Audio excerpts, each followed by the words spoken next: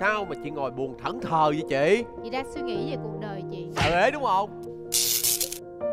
Năm nay mà em nói chữ đó là chị bị vận vào trong người á. Vậy là mỗi năm đều có người nói với chị như vậy hả? Đúng rồi. Vô duyên quá. Không được nói ế nữa. Ừ. Cái này là độc thân. Đúng, độc thân vui tính. Nhưng mà độc thân hơi lâu thì nó sẽ làm cho mình cọc tính nha. Ồ vậy hả? Mà chị lo không? Thật ra đó chị đã từng không lo, cho đến giây phút này thì chị bắt đầu lo nè. Chứ bây giờ ai xung quanh chị là có chồng có con hết trơn, không có chồng có con thì cũng có bồ. Chị vẫn chưa có.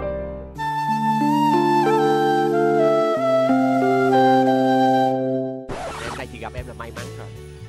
Mang đến đây cho chị một làn gió mới. Chị chỉ cần em mang đến cho chị một chàng trai là chị không cần gió gì ở đây hết trơn á. Trời ơi, em nói là cho chị tưởng tượng thôi. Một làn gió mới là những chàng trai đó chị. Ở đâu, dắt chị đi. Chị đón đi. Trung tâm mua sắm. Trời ơi, chỗ đó đông người quá. Một cái quán coffee nào đó. Cũng đông người quá. Nhà sách trai trí thức. Nhà sách nữa chị. Công viên dắt chó đi dạo. Nhiều khi người ta có gia đình rồi, người ta mới có nhiều thời gian như vậy. Vậy đâu mới chắc chắn là có đẹp trai dễ thương mà độc thân vui tính. Nhà em. Nhà em ở đâu? Căn bếp vui nhộn. Mừng quá. Hôm nay em sẽ mang đến cái gì cho chị? Mang đến cho chị 2 chàng trai. Trời, dữ dằn. Hát hay. Ca sĩ hả? Diễn xuất giỏi. Thích, gu chị. thích. Mà biết nấu ăn không? Biết nấu ăn không thì lát nữa hỏi. Không cần biết nấu ăn đâu, đẹp trai nhìn no rồi. Nôn không? Nôn. Nhưng mà trước tiên phải giới thiệu cho quý vị khán giả biết chương trình Căn Bếp Vui Nhộn do Đài Truyền hình Thành phố Hồ Chí Minh kết hợp với Madison Media Group thực hiện. Và xin giới thiệu đến tất cả quý vị khán giả hai khách mời ngày hôm nay, đó chính là Minty và ca sĩ Khả Đăng.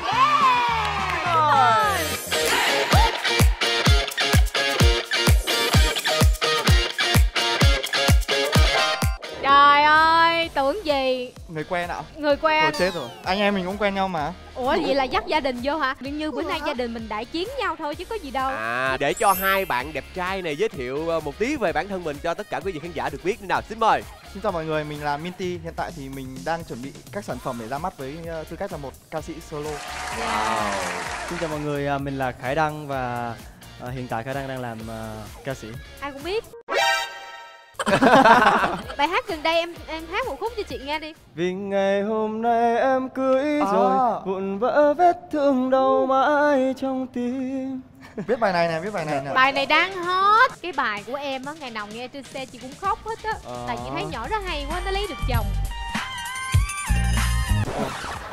Chừng nào Khả Như sẽ cưới vậy. Vẫn còn đẹp như vậy thì không sao đâu chị ạ. Hãy học hỏi cái sự đáng yêu của người ta đi Huy. Không, người quen á thì bù đắp cho nhau. Em có thể hát một đoạn cho chị với anh Duyệt không em? Đưa em về thanh xuân, về những dấu yêu ban đầu, những lo cứ thế hợp qua tay. Yeah. Ta thêm lần đôi mươi, và những ước ao đã từng ở một tầng mây khác riêng hai chúng ta. Trời ơi, quá trời luôn. Riêng hai chúng ta. Ngày hôm nay em cưới rồi. Ủa lẹ vậy? Chưa gì trơn là ngày hôm nay em cưới rồi, đâu có lẹ dữ vậy, phải tìm hiểu. Em tưởng trái tim là cưới nhau rồi, em hát liền. Nè, đến với Căn Bếp Vui Nhộn là sao? Mình phải tham gia thử thách nấu ăn đúng không? Mà để hỏi coi khả năng của mình như thế nào. Thật ra thì hồi ở bên Hàn em thực tập chung với các bạn khác và em thì là leader, nên là thường là một mình em phải nấu ăn cho nguyên một quân đoàn ấy. Wow. Thế còn Khả Đăng em có hay nấu ăn không? Hồi nãy chị nói là có chị lo nên em thêm kêu em không biết nấu ăn gì hết. Nhưng mà chắc gì Đăng đã được cùng đội với chị Như. Thôi áo trắng là nó cùng đội rồi, còn anh áo đen là anh dễ vậy nè. Anh một mình. Anh nói cho Đăng nghe, chọn đội trưởng á là những bếp phó nổi tiếng thì mình phải vượt qua một thử thách. Thử thách là gì em nhỉ? Ca sĩ không đúng không? Đúng rồi, mình hát chơi gì hát đi. Cái đầu của bạn này sẽ là cái đuôi của bạn kia. Chữ cuối của cái bài này là cái chữ đầu của bài kia. Okay. Đúng rồi. Háo hức quá. Khả Đăng, một bài bất kỳ. Vì ngày hôm nay em cưới rồi, vụn vỡ vết thương đau mãi trong tim. Người đàn ông may mắn ấy từ nãy đã có em. Em. Trời quá dễ. Em Bố. Ơi em ở lại với anh đi em, ở lại. Đừng làm áng mây cho trên bầu trời. Trời. Trời, hôm nay nhiều mây cực. Mây cực. Đặt bàn tay mình lên Ngực, bây giờ ngực mới chết nè. Tức cái lồng ngực quá. Đăng chơi ác quá rồi không? Thiệt. Chơi lại đi nè. Bây giờ mình xé nháp đi, đặt cái chỗ nào đi, đừng có đặt ngay ngực nữa. Ok. Cái ngực khó quá. Đăng đã có lợi thế rồi, thôi bây giờ mời Minty. Vì đã có lúc trái tim anh từng yếu đuối luôn. Nhỏ này chơi thích chơi mình nè. Tự cho phép mình không phải quên, tự xem như mình vẫn gần bên. Bên em anh nghe trong lòng hát. Hay quá. Đôi môi em tựa như cánh đào. Hay luôn. Bên anh em như trong lòng. Lòng Lòng mẹ bao la như biển. Chưa có giúp đỡ. Rồi giúp đỡ đôi bạn luôn kìa. Trời ơi, nó nghe nè, trai đẹp đừng có hành hạ tội họ. Đúng rồi. Nghĩ đi ra bây giờ xịn đi, ai thắng thì chọn mình. 1, 2, 3. Ê, cái này là cái gì vậy? Cái này là thua rồi, lớn rồi, thua rồi. Em thắng, em Ok, đúng không? Đăng thẳng. Đây, Đăng áo thắng trắng, đi. bắt đầm trắng, hợp lý không? Anh áo đen. Anh em tôi một nhà. Ok. Trước khi đến với đội trưởng, chúng ta sẽ cùng nghỉ giải lao và chúng tôi sẽ quay trở lại đường chuyển kênh nha.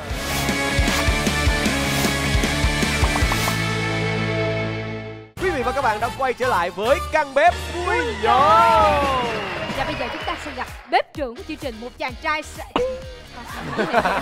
bữa nay có trai đẹp tôi không giới thiệu như vậy nữa, nhưng chàng trai đó rất tài năng, tính tình hiền lành hoạt bát, rất là yêu thương con người, giúp đỡ những người không biết nấu ăn. Nhưng mà anh là ai? Không để cho quý vị chờ đợi lâu hơn nữa, một người mà quý vị đã biết đó chính là bếp trưởng của chúng tôi, Hoàng Xin. Xin mời. Thấy bếp trưởng là thấy có đồ ăn rồi đó. Đấy. Hôm nay mình tới đây để giúp cho khách mời không bị mập. Bây giờ tối rồi, mình ăn bánh thì mình đừng ăn cơm. Nói cái gì mà trái qua có gì tối mà không ăn bánh thì sao cũng mập.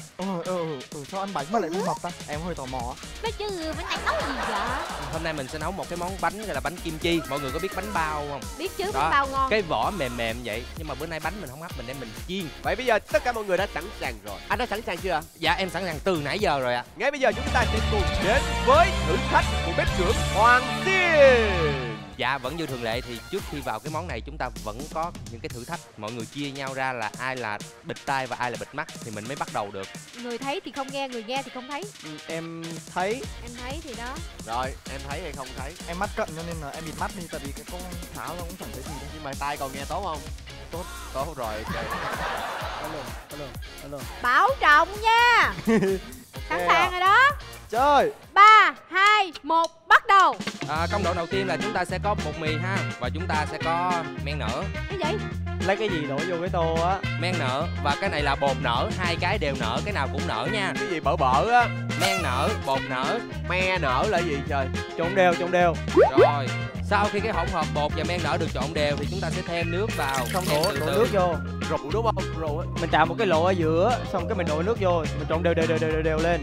Đổ nước vô đâu? Mình đổ nước vô cái hỗn hợp bột, men và men nở. Đổ nước vô chảo cho chị Như. Tức quá. Im nè. Im lặng. Và sau khi bột gần được rồi thì chúng ta sẽ thêm dầu mè vào nha. Cái gì? Cái này là cái gì? Mật ong hả? Cho nước mắm vào à? Dầu mè.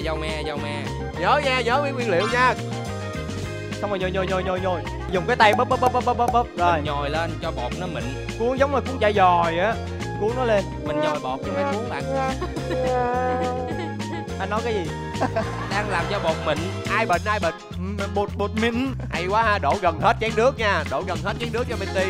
Nhờ tôi bịt mắt, tôi có lỗ tai, tôi mới phát hiện ra. Cái gì? Chị nói nhiều quá vậy? Anh Quy nó điên quá cùng không. Chị nói gì vậy? Cái bột mịn được như vậy rồi thì chúng ta sẽ để vào cái tô, để qua một bên để cho bột nở lên gấp đôi. Và bây giờ chúng ta sẽ tiến hành làm phần nhân. Bây giờ làm gì nữa? Làm nhân. Nhân kim chi thì ở đây là chúng ta sẽ có lá hẹ, giá sống thì chúng ta sẽ cắt khúc khoảng 1 cm. Nói cái gì quá trời vậy? Cái này là miếng khoai lang của Hàn Quốc. Trời, chị Cái gì? tao hướng Cái gì dẫn của mà Hàn Quốc nói, hả? ta nói nhiều lần sao? Mà chị có nói anh cũng đâu có nghe. Cái gì của Hàn Quốc kìa anh? Cái này là miếng khoai lang Hàn Quốc. Mình sẽ luộc mềm, cắt khúc như vậy luôn. Ở đây chúng ta có thịt bò xay, kim chi chúng ta cũng cắt nhỏ vừa ăn. Phần đậu hũ này chúng ta sẽ thấm nước khô và tán nhuyễn. Bây giờ là tất cả mọi thứ đều cắt nhỏ ra hết. Băm giá ra. Cắt chứ không băm nha. Cắt giá vô mỗi cọng giá nửa cm. Nửa cm là 2,5 cm. 2,5 cm. Bây giờ chúng ta sẽ cho cái phần thịt bò băm nha. Rồi tiếp theo là cái phần kim chi mà chúng ta đã cắt nhỏ. Tất cả mọi thứ đều cắt nhỏ ra hết nha. Làm giống chả giò Việt Nam vậy ta. Không có chả giò Việt Nam nào mà có kim chi trong đây hết trơn á. Nghe nói gì nhưng mà tôi thấy cái mặt xéo sắc quá. Nói nghe là góp ý, bếp trưởng đừng gây lộn, tập trung vô nói thôi, đừng nghe nha. Rồi thêm hành lá cắt nhuyễn. Hành lá cắt nhuyễn. Đậu hũ băm. Và chúng ta cần có một ít Tỏi bằm nha. Phần này là phần dầu ăn để cho cái nhân nó béo hơn và nó không bị khô. Cái gì? Có cái nước gì nó giống như nước cốt chanh á. Và chúng ta sẽ trộn cái hỗn hợp này đều lên. Và xong chúng ta cũng sẽ nêm vào đây một xíu nước tương. Và chúng ta cần có một chút xíu đường nữa để cái kim chi không bị quá chua. Nhớ là có cái gì nha. Bột nêm nè, đường nè, với lại tầm 1 muỗng bột nêm. Cái này mình bỏ vô cái máy mình xoay được không? Món này mình nên trộn ăn mình mới có cảm giác trong miệng á, mình xay ra mình hút mình uống luôn. Anh bếp trưởng này hung dữ quá. Xin hỏi câu trả lời chữ thôi chứ nói nhiều quá không có định hình được. Cái hỗn hợp chúng ta như vậy là đều nha, nhìn đi. Ôi thơm. Cái phần bột mà chúng ta đã nhồi khi nãy á, nó đã mịn rồi. Bây giờ chúng ta sẽ nhồi lại cho nó mịn thêm một lần nữa. Phần bột này bây giờ chúng ta sẽ chia phần ra. Xong rồi lấy cái dao sắc ra. Phần bị lớn đây. Tổng cộng là có 8 cục. Cục to không anh? Xong bẻ nó ra giống như cái bánh bèo vậy á. Và một là chúng ta dùng tay để chúng ta làm mỏng. Còn hai là chúng ta dùng cái này. Lấy cái chày cán ra cho nó tròn. Nếu mà nó dính quá thì mình để cái gì ở dưới đó. Nói nghe nè. Không có nghe được thì đừng có nói cái gì mà rối muốn chết à. Mình sẽ cán cái bột này mỏng ra. Một lát mình có cơ hội để thể hiện rồi, tại vì mình rất là giỏi cái này. Nhưng mà trước khi mình làm á, mình sẽ sử dụng một cái chảo không dính nha. Và chúng ta sẽ cho một ít dầu vô. Chúng ta sẽ lấy phần nhân để vào. Bỏ nhân vô trước hay bột vô trước hả? Vậy lát nữa mình thi mình cần làm mấy cái? 2 người sẽ làm 2 cái, mỗi người 1 cái thôi. Trời đơn giản quá. Thôi bây giờ không ấy mình chơi ai làm được nhiều người đó thắng đi. Ủa có nghe lén không? Em hỏi sao mà trả lời đúng này vậy? có nhà không vậy? Hả? Xong rồi mình kẹp giống như hạ cảo á. Kẹp. Trời ơi trời, tôi có Cái thấy này mình tự không sáng thấy tạo được không?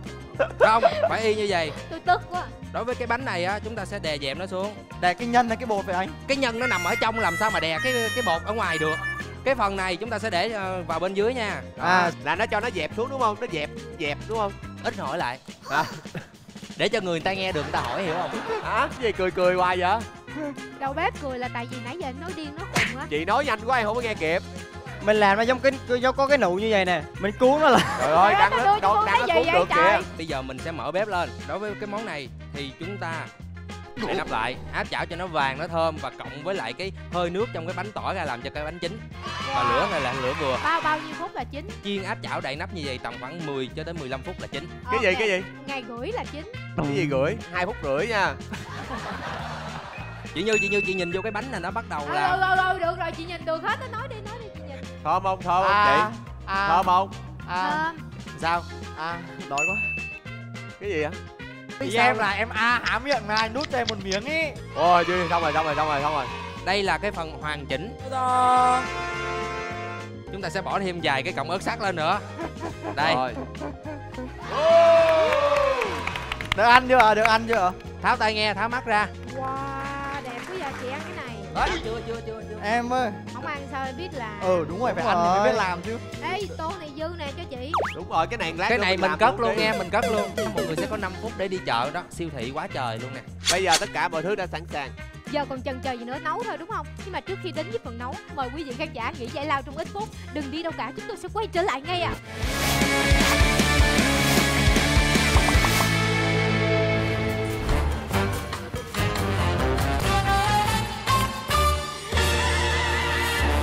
Quý vị và các bạn thân mến, chúng ta đã quay trở lại với căn bếp Vui nhộn. Bây giờ chúng ta sẽ nấu đúng không ạ? Chưa. Mình ăn bánh đúng không? Ăn bánh buổi tối nữa. Đúng rồi. Để bụng đẹp là phải đeo cái này vô. Mình sẽ đeo chéo với nhau đây. Thì lúc đó cơ bụng mình nó mới đẹp được. Dạ, 5 phút đi chợ. Bắt đầu. Ủa. Chị đâu không được. Ê, hai đứa mình chung đội. Lấy cái tô trộn. Em có bò nè chị ơi. Ôi, cái gì nữa ta? Cái vỏ chị ơi, vỏ kéo ông kêu qua đây. Ủa anh có đậu hũ rồi, nhả đậu hũ cho người ta đi. Thiếu tàu hũ này. Đúng rồi, chưa có đậu hũ. Ủa không biết dễ thương. Ủa em, Anh lấy bột chưa? rồi đấy bột rồi. Chị lấy cái này nè, cái bếp của người ta kìa. Hành hẹ. Ủa hành hẹ đâu hết rồi? Hành hẹ đâu rồi? Hành hẹ. Dạ. Của em cái này đúng không? Đúng rồi. Mình đủ chưa? Mình đủ chưa? Đủ rồi, mình đủ rồi. 5, 4, 3, 2, 1. Hết giờ đi chợ. Một đâu? Một bên này ta lấy rồi mà sao lấy của người ta?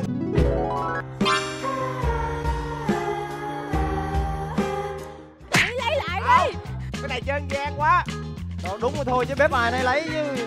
Dừng lại, dừng ngang luôn. Màu nào đi qua bên màu đó lẹ. Đúng. Không, cái bột của người ta trộn sẵn rồi. Bây giờ mình không có bột, mình làm không có bột luôn. Trong bột tao làm. Em nói nghe nè, dư cho miếng nè, dư. Sao kêu không kéo tôi dữ vậy? Đối với món này mọi người có 8 phút để chuẩn bị và 12 phút để chiên bánh. Trời ơi, chết rồi. Em bảo Gì em đi hẹn hò em bảo. Ủa cái gì mà hẹn hò? Còn ngoài này, Không, cái này chị không có nhu cầu. Ngoài này còn cái này vui lắm. Cái gì? Mình có thi không? Nó làm mình là Bột đâu? Trời. bên đây chọn bột đi nè. Em tập trung làm đi. Đó rồi. Đó, cái này phải tán diễn ra. Em biết rồi. Ôi, trời. Ủa, chạy đâu vậy? Đâu có được. Đang làm đâu có được, chạy đi. Có cái tô chưa? Rồi Dầm kim chi ra. Bây giờ Sao vậy? nó sạc chị ơi. mình cho hết một thịt bò vào đúng không? Chúng ta nên nhớ trong lòng là tất cả được cắt nhỏ trộn lại là được. Nêm gia vị bình thường. Ok. Ủa, hồi nãy có hành không ta? Không có hành anh ơi, đừng làm hành. Có hành mà anh. Có hành. Cắt nhuyễn. Cắt khúc. Thì xong chương trình này về là tôi nấu ăn giỏi luôn á. Chưa vào bếp luôn anh. Mấy cái này nè, mình kéo mình cắt nó vậy. Xong rồi đi. Ủa sao mày nào không nói sớm? Rồi. Không biết nấu đâu. Cái gì vậy? Coi chừng học công thức bên kia đi. Anh băm miếng ra nó đi, cho vào đây. Nói lưng quá. Kéo vừa thôi ông Rồi ơi. làm xem em nếm. Anh ít kim chi rồi. Hey. Miếng thôi anh. Đây miếng anh đang sắc. Dạ mình cắt cho mình bớt bầm đây nè. Lúc nãy nó bảo không bầm mà. Không phải cái gì bầm là ngon đâu nghe. Nè em ơi, lấy miếng em ơi. Tỏi là băm nữa nè đúng không? Băm cắt ngang cắt dọc nhỏ ra. Em đi. Nhìn cái gì? Em nhìn chị á. Ông này ông đi qua kia đi. Ê đừng có kéo đăng. Ủa? Ai ông nào kéo tôi vậy? Cái đồ thiệt á. Cái này giờ sao? Tỏi bé ơi, bé, tỏi nè. Đâu rồi? Ủa đi đâu đây? Đây, Em tỏi. Sao bị đội vậy? Rồi nè, bây giờ chia ra một người trộn nhân, một người làm bột đi. Gia vị nữa. Thế anh làm nhân em làm bột cho. Cái này sao ít màu xanh quá vậy ta? Một muỗng. Thêm hành. Đây cắt ra. Cắt nhỏ thôi. Nãy mình nêm chứ gì nữa? Một nêm nước. Một nêm với miếng tiêu cho nó thơm cho chị Mèo. Em vẫn còn câu hỏi trợ giúp là để tháo cái đai ra nha mọi người. Có ai muốn xài không? Có. Rồi câu hỏi bên đây là văn hóa muối kim chi Hàn Quốc được UNESCO công nhận di sản văn hóa phi vật thể, nhân loại năm nào? Có 3 đáp án: 2010, 2013 và 2016. 2013. Đúng, lột ra. Với mèo. Thôi em không lột với chị Mèo đâu, em bám với chị Mèo. Dễ thương quá. Không thắt lên, lẹ lên mình được tháo ra rồi. Ê, nó thiếu bò. Bỏ bò vô trời, hồi nãy giờ không có cái bò. Cắt con bột ra, nhồi ra những cái bánh mì dài, như cục chả dài á. Dạ hết thời gian rồi mọi người ơi. Chưa hết. Hết rồi. Trời ơi. Chưa làm gì mà hết. Cái dòng. Anh bật bếp lên đi. 1, 2, 3, 4, 5, Ê sao làm không vậy? Xong rửa cái dao. Trời ơi, cái này là được đeo dùng luôn hả? Ủa đeo vô lại. Lụm ra nó bị dính màu xanh nè. Chưa bên kia làm bánh quá trời. Ủa em đi đâu bên này vậy? Mọi người nhớ là trước khi mình nắng bánh mình để vô cái chảo là mình phải làm cái chảo trước nha mọi người. Đúng rồi. Bỏ dầu lên. Rồi, chuẩn bị cho chảo nóng lên nè. Lúc mình cán bột mình cũng phải xài cái gì nha, để nó dính xuống cái thớp là gỡ lên nó gấp đó. Bỏ vô mới cuốn. Em cán mỏng quá vậy? Cán mỏng bỏ cho nó dễ. Đó rồi sao làm cái bánh bột không vậy? Bánh mình gọi là cái bánh nhân hành, mình phải có cái độ sáng tạo. Ok. Rồi em phá cái đội kia đi. Em phá cái đội kia cho anh. Em giúp được không anh? Trời ơi, em đừng có giúp bên kia. Em phải phá đi. Mình còn một cái câu hỏi để chị trả lời là 2 đội được gỡ ra nữa đó. Ok. Câu gì? Đây, câu hỏi của chị Mèo là kim chi bu chim kê là món gì? Thứ nhất là canh kim chi, thứ hai là bánh xèo kim chi. Bánh xèo kim chi. Rồi bây giờ lột ra bắt đầu chiên nè. Thiệt á, rất là khổ. Bị dày quá không anh? Muốn gãy cái lưng luôn á trời. Thì có tôi nói khổ gì đâu mà khổ. Rồi. Bên kia. Trời ơi, cái bánh gì mà xấu quá vậy? Nhìn giống cục chả mực quá vậy. Mình xấu nhưng mà mình đều, bên kia cái to cái nhỏ là tầm bậy rồi. Bây giờ mình phải làm khuyến mãi nãy cho bé chữa thêm cái nữa. Còn gì nữa? Tương ớt. Hồi nãy tương ớt, đúng rồi. Tương ớt ở đâu? Chúng ta còn khoảng 10 phút nữa nha. Kịp không kịp cũng phải kịp. Hồi nãy xin làm giòn quá, mình làm cái đó giòn sao? Sai. Đây là siêu đầu bếp ạ. Hồi mình phải trang trí nữa. À đây là siêu đầu bếp. Rửa tay cái. Như ơi về với em đi. Đi đâu? Đúng rồi. Ủa cái gì vậy? Sao đội tôi đâu rồi sao? Rồi cái sao gắn hoài vậy? Trời ơi, chị đâu có nhu cầu gắn đâu. Nấu đi em. Chứ nói nghe nè, mình nhảy hồi là bánh nó xong đó. Gắn nhảy đi rồi. Tức quá, tự nhiên nó lại gắn tôi chi không biết nữa. Rồi bây giờ tất cả mọi thứ đã xong nè. Cái này giống một mình anh Huy làm hết. Rồi sao em không phá bên kia giùm anh đi? Em không phá nổi với chị Như ạ. Tức quá. Dở ra cho nó bốc hơi lên. Trời Dở ơi. ơi. Yêu nghiệt. Anh làm được cái kiểu mà thất xong rồi nó lộn ngược lại. Không lộn ngược hả? Rồi là khỏe ăn luôn đó. Gì vậy? Ê, ăn cắp chưa? Ăn cắp thế. Nè, Minty. Thôi đừng mà. Cái gì mà đi Ủa cái này đâu? tôi tức quá. Ủa cái gì vậy? Alo. Ở đây chơi với em, Chị không có nhu cầu chơi với em. Thật là ác liệt. Trời. Trợ. Nó chưa vàng kìa. Chị đâm nó lủng rồi. Không chưa lụng. Sao chị mèo thích đâm gì chị mèo? Chị mèo lỡ tay. Chị làm cái gì mà đẹp quá vậy? Làm với như vậy. Chúng ta còn 3 phút nữa dừng. Cái gì mà nó quay vòng tròn vậy nè, trời ơi, cái gì mà nó quay vòng tròn vậy nè. Chóng mặt quá. Đồ ăn mà bóc vậy là vệ sinh lắm đó. Em rửa tay rồi. Trừ điểm. Chưa. Nhưng mà bên này sôi quá coi chừng Anh rồi. đi về đi. Nè, quan trọng được, nó mình chưa phải có chấm được cái độ là nó khét hay không nữa nha. Dạ. Cái tiếng nước. Tương ớt của mình đâu rồi? Anh khoan em trang trí nào.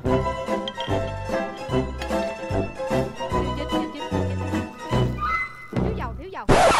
Đó là cái nước ta vậy. Lấy cái chén nước về. 30 giây cuối cùng. Trời. Đừng trở từ từ. Bây giờ mình trang trí nè, chén nước rồi. Ủa sao đội này đứng chân vậy? Sợ nó không chính. Cái gì giám khảo không chấm điểm. À, hết giờ. Ủa hết giờ. Ôi em nấu đỉnh quá. Thấy ghê không? Trời ơi, chơi hết mình vậy chứ đúng không? Đứng vô. Bên kia chưa xong là thua rồi. Xong rồi. Nhìn sương trước ha. Đẹp, giống với xin. Bên đây có. Bên đây chưa có. Đúng cái này anh biết không? Tại vì đây á, ý tưởng của hai người bọn em là trao hết lòng yêu thương cho đối thủ. Đây là chị Như, còn đây là Đăng. Lúc đầu em giới thiệu hai trai đẹp đến với chương trình thì nãy giờ ở những số khác thì chị rất là hăng hái để chị làm việc, nhưng mà ở tập này chị không lo làm việc, chị chỉ lo ôm thôi. Nhờ cái cọng dây đó chị nhào quá ôm hết người này, nhào quá ôm hết Đăng. Tôi mong chương trình review lại coi tôi bị ôm hay là thật sự là tôi ôm người ta.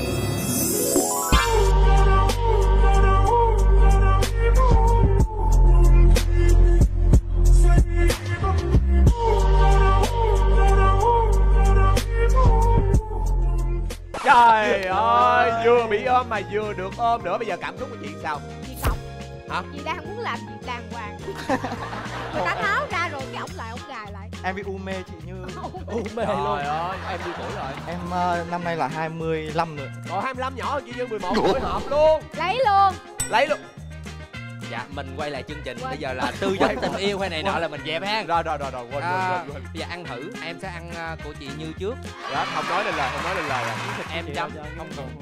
Em không muốn ăn nữa. Bánh chiên thì nó phải có cái độ giòn tí đúng không? Dạ, nhìn qua sơ bộ thì bánh bên đây ngon, thơm, vỏ đủ mỏng, cái nhân vừa chín tới. Bên đây giòn, đẹp.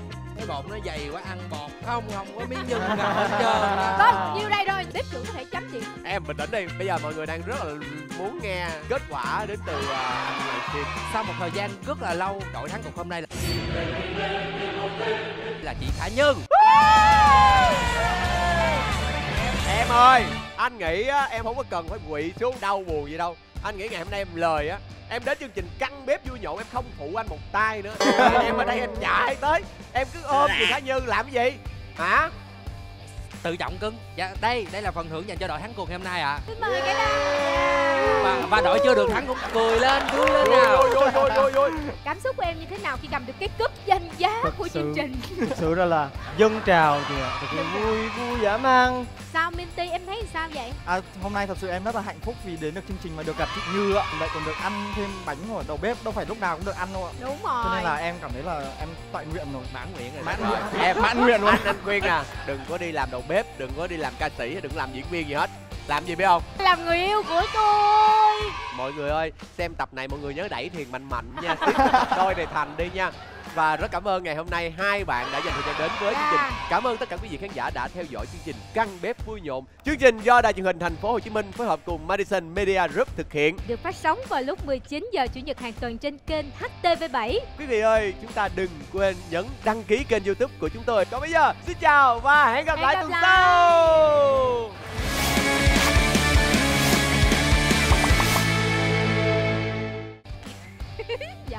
Giỡn không? Tại vì em có kinh nghiệm chơi nó ăn gian hơi nhiều á. Là món thịt cốt lết cuộn phô mai chiên giòn. Wow. Em nghe nói là chị Như nấu ăn rất là ngon. Là băm thịt đó hả? Không, đúng rồi. Ôi đừng nói mèo ơi. Chị có nghe gì đâu. Ở đây.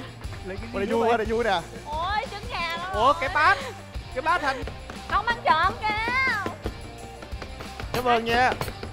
Xin chào mọi người, mình là Nhung của Miho và ngày hôm nay rất vui khi được tham gia chương trình.